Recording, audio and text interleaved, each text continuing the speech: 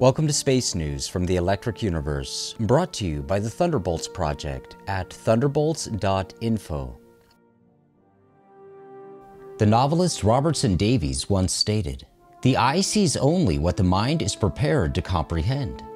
In the 21st century, scientists on Earth are observing and gathering data in unprecedented detail on the remotest phenomena in the physical universe. Of course, as those who have followed this series are aware, what they actually find is routinely very different than what they expect. And what is the source of these surprises? Probably more than any physical science on Earth, in astrophysics and astronomy, where the essential tool is not a microscope, but a telescope, data can be interpreted a number of ways. In the sciences, as in life, invalid interpretations begin with erroneous assumptions. In the 20th century space sciences, one such assumption was that electric charge and currents cannot exist in the so-called vacuum of space. An intriguing insight into the common beliefs on the subject can be found in discussions on some popular websites. On the website Quora.com, the question is posed in the form of the query, "Does lightning exist in space?" The most viewed response attempts to answer as follows: "There is no lightning in space. Lightning is the result of ionization of air into a channel of plasma caused by strong electric field, in this context between a cloud and the ground.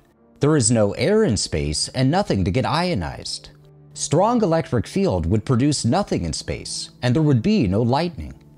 The notion that nothing exists in space to become ionized is of course laughable. Astrophysical plasmas, or quote, ionized gases, have been a subject of intense scientific and laboratory investigations for nearly a century. And even the notion of so-called space lightning at the vastest cosmic scales has more recently been appearing in astrophysical literature. In 2011, radio astronomers reported their measurement of the electric current in a nearly 150,000 light-year-long extra-galactic jet. As reported in the New Scientist article, universe's highest electric current found. A cosmic jet 2 billion light-years away is carrying the highest electric current ever seen, 10 to the 18th power amps, equivalent to 1 trillion bolts of lightning. As we've reported more recently, new papers in peer-reviewed astrophysical journals propose that powerful electric currents flow in extragalactic jets, and that the jets themselves are, quote, fundamentally electromagnetic structures. However, if you follow science media, it's likely that you've not noticed any attempt to contextualize the development as significant for astrophysics.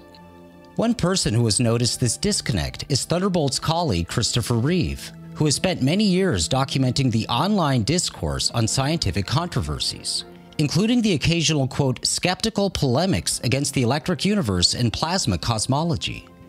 Recently, Chris published a commentary exploring why the recognition of vast cosmic electric currents has apparently yet to register, either with science journalists or most online commentators. Chris's initial comments were presented in an item posted by a slashdot.org editor entitled, "Can Electricity Travel Through Space on Astrophysical Jets?" An October 2017 paper entitled "Electric Currents Along Astrophysical Jets" reports that, quote, "Several researchers have reported direct evidence for large-scale electric currents along astrophysical jets." A review of the citations at the end of that paper and others would seem to suggest that one of the great internet science debates has finally been settled. Electricity does indeed travel through space over vast cosmic distances. What has been interesting to watch about this unexpected development is that science journalists have so far not explicitly reported this as a shift in theory, and commenters on sites like phys.org appear to deny that any change has even occurred. Quote, "The jets have been shown not to be electric currents. The energy and the physics involved are certainly not electromagnetic." This comment, completely rejecting these new findings, was highly rated by other phys.org readers, suggesting that the failure to explicitly report this as a change in theory has left this controversial topic in a highly confused state. With Chris's permission, we now present his full commentary, outlining the history of the controversy. I've been engaging people on these topics for around 12 years now.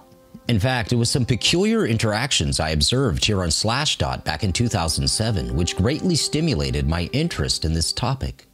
The idea that electricity flows through space is largely the brainchild of Hannes Alfvén, who earned the Nobel for his creation of magnetohydrodynamics, the math which models cosmic plasmas using fluid equations. What has not been particularly emphasized by scientists or the science journalists is that Alfvén realized towards the end of his career that the widespread application of magnetohydrodynamics in astrophysics was a huge mistake.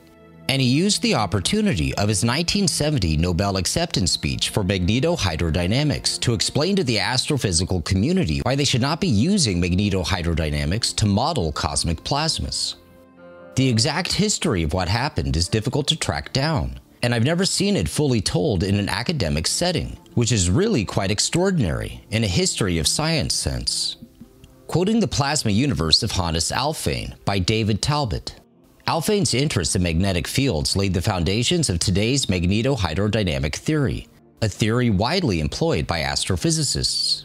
In the original formulations of the theory, Alfvén spoke of magnetic fields being, quote, frozen into neutral plasma, and the magnetohydrodynamic equations he formulated implied that the electric currents that create magnetic fields could be effectively ignored. Hence, the plasma activity on the Sun and in more remote space could be analyzed without reference to any larger domain of electric currents or electric circuits. To this notion, astronomers were readily attracted, and for a time, they thought they had an ally in the brilliant electrical engineer. Although his, quote, fundamental work and discoveries in magnetohydrodynamics led to his Nobel Prize in 1970, the background to this occasion is paradoxical. Through much of the 19th and 20th century, most astronomers and cosmologists had assumed the, quote, vacuum of space would not permit electric currents. Later, when it was discovered that all of space is a sea of electrically conductive plasma, the theorists reversed their position, asserting that any charge separation would be immediately neutralized. Here they found what they were looking for in Alfvén's frozen-in magnetic fields and in his magnetohydrodynamic equations. Electric currents could then be viewed as strictly localized and temporary phenomena, needed just long enough to create a magnetic field, to magnetize plasma, a virtually, quote, perfect conductor. The underlying idea was that space could have been magnetized in primordial times or in early stages of stellar and galactic evolution, all under the control of higher-order kinetics and gravitational dynamics. All large-scale events in space could still be explained in terms of disconnected islands, and it would only be necessary to look inside the, quote, islands to discover localized electromagnetic events. No larger electric currents or circuitry required. In this view, popularly held today, we live in a, quote, magnetic universe, the title of several recent books and articles, but not an electric universe. The point was stated bluntly by the eminent solar physicist Eugene Parker. No significant electric field can arise in the frame of reference of the moving plasma. But the critical turn in this story, the part almost never told within the community of astronomers and astrophysicists, is that Alfvén came to realize he had been mistaken. Ironically, and to his credit, Alfvén used the occasion of his acceptance speech for the Nobel Prize to plead with scientists to ignore his earlier work. Magnetic fields, he said, are only part of the story. The electric currents that create magnetic fields must not be overlooked, and attempts to model space plasma in the absence of electric currents will set astronomy and astrophysics on a course toward crisis. In accord with Alfvén's observations, American physicist Professor Alex Dessler, former editor of the journal Geophysical Research Letters, notes that he himself had originally fallen in with an academic crowd that believed electric fields could not exist in the highly conducting plasma of space. He stated, quote, "My degree of shock and surprise in finding Alfvén right and his critics wrong can hardly be described." In retrospect, it seems clear that Alfvén considered his early theoretical assumption of frozen-in magnetic fields to be his greatest mistake, a mistake perpetuated first and foremost by mathematicians attracted to Alfvén's magnetohydrodynamic equations. Alfvén came to recognize that real plasma behavior is too, quote, complicated and awkward for the tastes of mathematicians. It is a subject, quote, not at all suited for mathematically elegant theories. It requires hands-on attention to plasma dynamics in the laboratory. Sadly, he said, The plasma universe became the playground of theoreticians who have never seen a plasma in a laboratory. Many of them still believe in formulae which we know from laboratory experiments to be wrong. Again and again, Alfvén reiterated the point. The underlying assumptions of cosmologists today are, quote, developed with the most sophisticated mathematical methods. And it is only the plasma itself which does not, quote, understand how beautiful the theories are and absolutely refuses to obey them. There exists considerable confusion on this topic of electricity through space over cosmic plasmas, and it has been extraordinary to observe that this confusion is especially pronounced in the tech community. I have sought to document this bias in the tech community and elsewhere against electricity in space since I first observed it. Perhaps the most important untold story is about this mistaken assumption which formerly dominated astrophysics and cosmology, that space is basically empty, as in there is no interstellar matter. If you go back and look at what transpired, we can see that this mistake played an important part in the selection of theories and hypotheses. For example, Hannes Alfvén's 1937 proposal of a galactic magnetic field was, quote, met with widespread resistance, if not scorn, as it directly contradicted the prevailing wisdom that a vacuum filled interstellar space. A 1963 Popular Science interview with James Van Allen points out in big bold letters at the top of page 76, "Space was invented on Earth before we knew what was out there." The article explains, I found Dr. Van Allen in Boston at Massachusetts Institute of Technology, where he was conferring with other space scientists. That evening over dinner, I asked him about newly discovered phenomena of, quote, empty space. Most people still think of space as a cold, black vacuum, I said. Is it true that scientists shared this misconception until very recently? Most scientists did think of space as a barren waste, he said.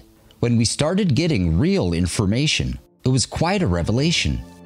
The crucial turning point in our conception of space, of course, came in 1958, when we finally sent the first instrumented rockets up. These probes were pretty quickly recognized to be radioactive when they landed back on the Earth. This was a big surprise at the time, and within just a few years, the implications were openly discussed in the introductions to numerous astrophysical and plasma physics textbooks. For example, today it is recognized that 99.999% of all observable matter in the universe is in the plasma state, and plasmas are found at temperatures and densities far exceeding those that will support matter in the first 3 states. I've documented about 20 examples of these textbook admissions by now. Here's another one. Plasmas can be divided into 2 broad categories, natural and man-made. It is an interesting fact that most of the material in the visible universe, as much as 99% according to some estimates, is in the plasma state. This includes the sun, most stars, and a significant fraction of the interstellar medium. Thus, plasmas play a major role in the universe. Plasma physics is relevant to the formation of planetary radiation belts, the development of sunspots and solar flares, the acceleration of high-velocity winds that flow outward from the sun and other stars, the generation of radio emissions from the sun and other astrophysical objects, and the acceleration of cosmic rays. These more recent admissions by astrophysicists that electricity can flow through space therefore bear enormous importance. For it is today recognized that of the matter we can see, it is essentially almost entirely in the plasma state. So if we are modeling that plasma incorrectly, as observations of large-scale electrical jets seem to suggest, it stands to reason that certain perplexing mysteries, like dark matter, are likely to be explained by this mistake. Perplexingly, the Slashdot community has been overtly hostile to this simple notion that electricity can flow through space. Attempts to even just convey new findings in this area are either completely ignored or treated as pseudoscience, even when the announcements appear in established scientific journals. For example, here is another recent effort to inform the Slashdot community of a very important vindication for electricity in space. The previously controversial claim that, quote, astrophysical jets are fundamentally electromagnetic structures is becoming accepted by some astrophysicists. A summary of recent publications on the subject by Don Scott in particular notes the common presence of counter-rotating cylinders in black hole jets, a feature not expected by conventional models, yet a hallmark feature of Birkeland currents, which was mathematically described in a 2015 paper. Counter-rotating cylinders are considered an important prediction for the electric universe claim that large-scale electric currents travel through space over plasmas. This recent acknowledgement offers additional vindication for the historical claim that the history of Birkeland currents appears to be mired in politics. A 2007 Slashdot post titled "Astronomers Again Baffled by Solar Observations" elicited a number of hostile reactions by Slashdot readers that the electric universe is obviously a quote, crackpot theory. But what happens if astrophysicists start to widely acknowledge that large-scale electric currents do indeed flow through space? It would seem that a mistaken bias against electricity in space continues to dominate conversations to this day, and will surely continue to do so for some time to come. But it also increasingly appears that these convictions are today out of step with the current claims of the astrophysical community. So, in a sense, we now see the Slashdot community largely unaware that a huge theoretical shift has occurred, and that a lot of ridicule and dismissals in this community need to now be reevaluated in the light of the recent recognition that electricity does indeed travel through space. If I had to guess what will happen next, people will probably start suggesting, as they tend to do, that everybody actually already knew that electricity travels through space. But the only way to find out how people are going to react is to finally start reporting on this situation. The conversation is way past due at this point.